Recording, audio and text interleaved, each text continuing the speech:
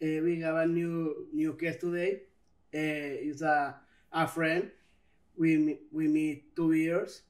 I would like to introduce my close friend, Karen. Thank you to join this podcast. Oh, no problem. Thank you for having me. So I wanted to start and to introduce yourself a little bit. Okay, so I'm Karen. As Julian said, we've known each other for about 2 years. We met in a photography class. So, yeah. So, that's me.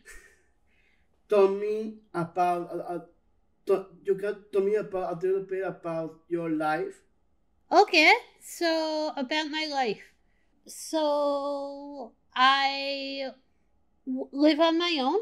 I've lived on my own for about 6 years. I currently live in an apartment with a roommate, but it's actually very exciting because soon, like in December, I'm gonna be moving into a house. Me and my sister and my brother-in-law, we bought a house together, so I'm very excited about that. And then I'm gonna have my own space in the basement. So yeah, I'm very excited about that. That'll be great.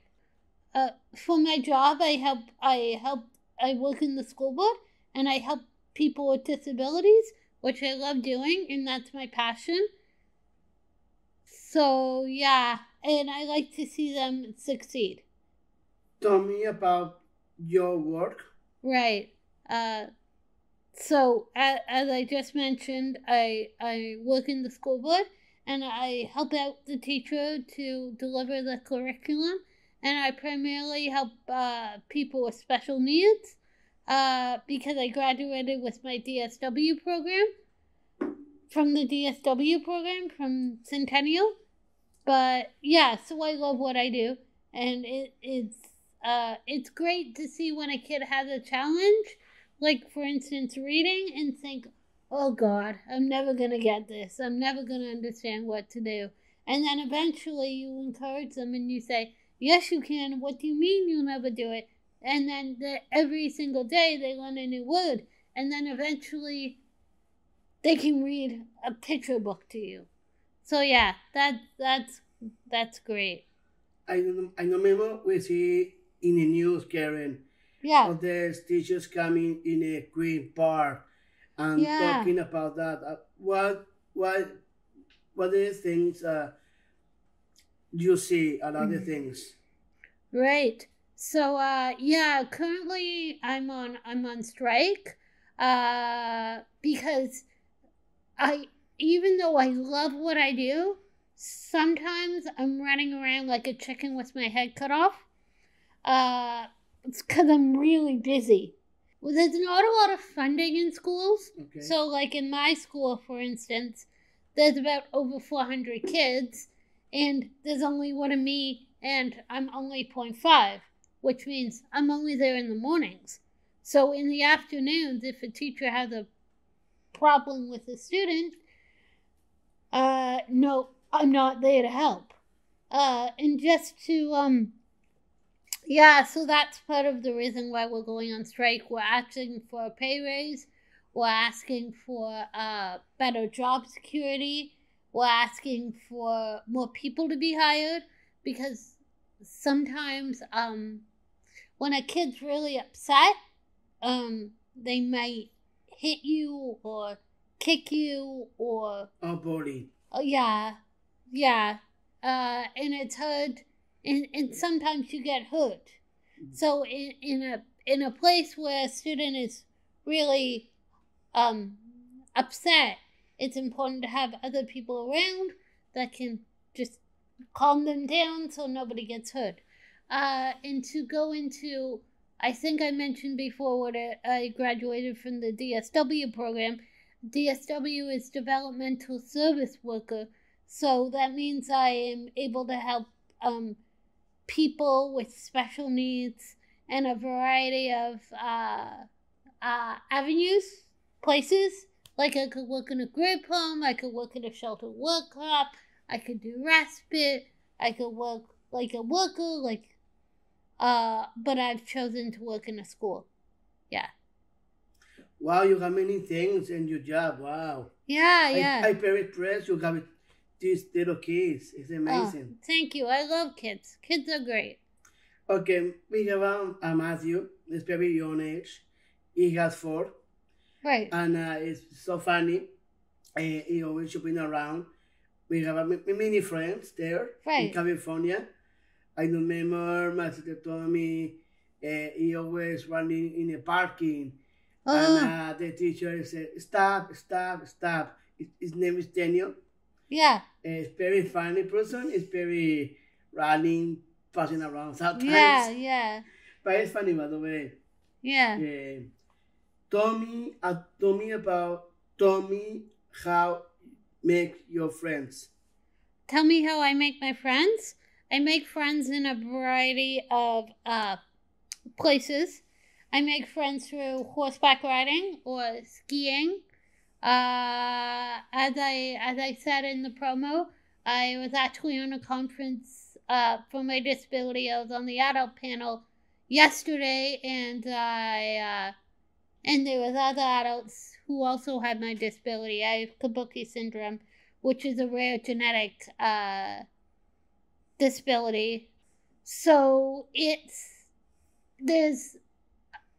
I describe it as like, so chromosome usually goes like bloop, bloop, bloop, or something like that. But mine goes bloop, bleep, bleep, bloop, which made me to have Kabuki syndrome because of the bleep, bleep on one of my chromosomes.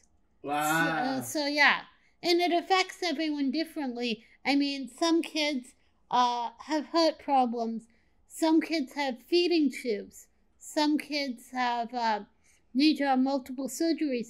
Actually, some kids pass away from this disability, and that makes me really sad because I feel like we're connected in a community, but it also makes me feel happy and grateful because I don't have it that bad, and I have wonderful doctors who have helped me when I've had problems.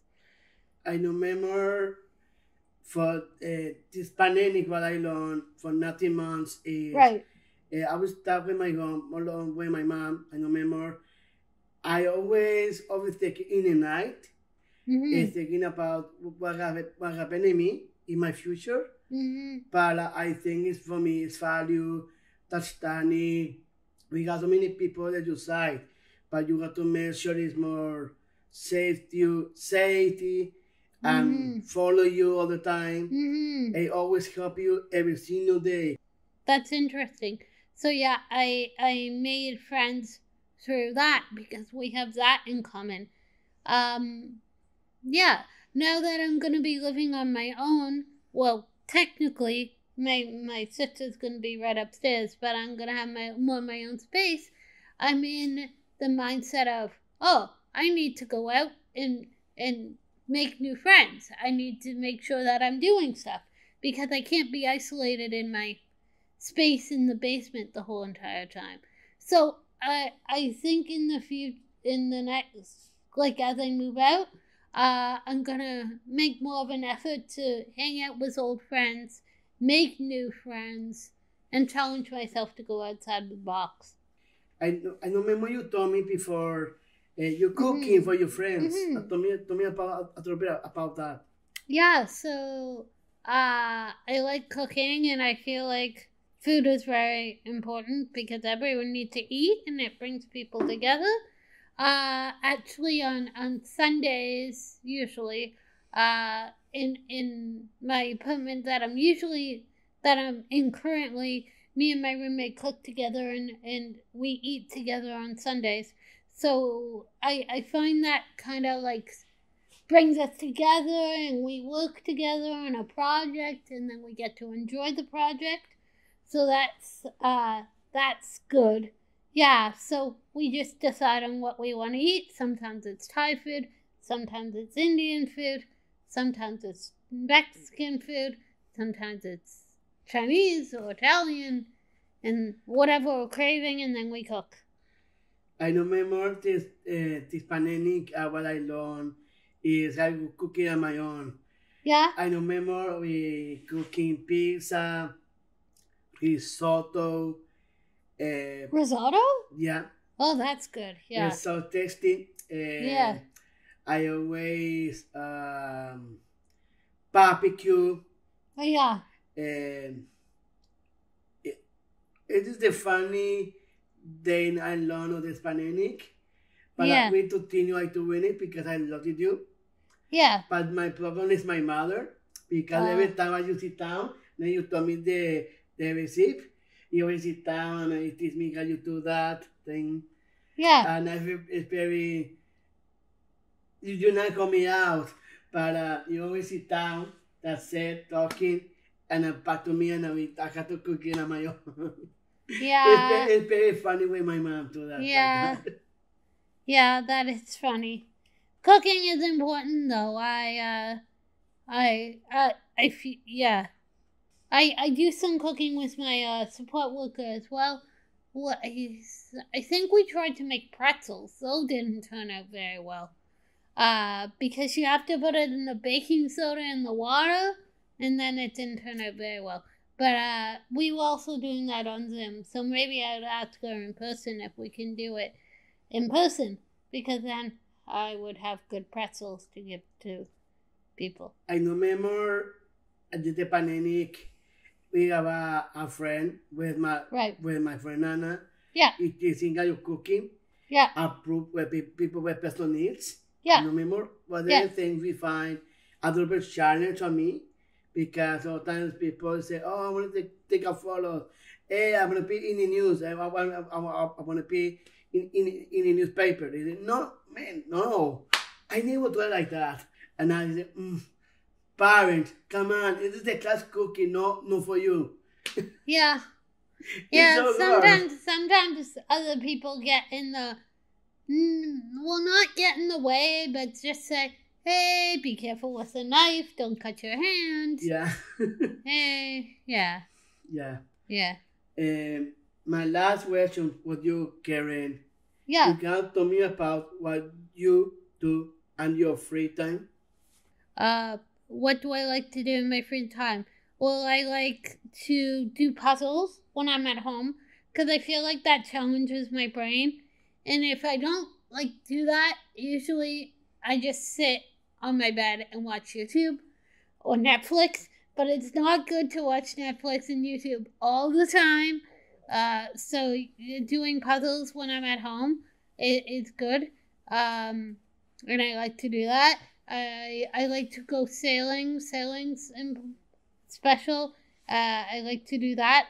I go sailing with an organization for people with disabilities, and it's adaptive sailing. So I have a volunteer at the back of the sailboat, but I'm at the front, and there's ropes, and we're controlling the sails. But there are actually people that are on wheelchairs that also go sailing, and people with communication device or this or that who also go sailing as well. So I like that it's all inclusive. It's an inclusive community, and that everybody can be involved. It doesn't matter what challenge you have. You can come and do this activity. That's what's important to me. I also enjoy horseback riding. I do that. And I also enjoy skiing. Skiing's really all these are run by for people with disabilities. So again, it's inclusive and everybody can come. So yeah, that's what I enjoy doing in my free time. I also enjoy hiking, hanging out with my family. Yeah, but pretty much that's it. What your advice with the people with special needs? What the last what you want to say something? Right. That I know that sometimes it's challenging because it might take you a harder time to do something. But if you find something that you're really passionate about and you keep working on it and you break it into small steps, eventually the small steps will become bigger and eventually you'll achieve your goal. So that's my advice. Thank you, Karen, today, especially you here today, my side. We have a story with true so far.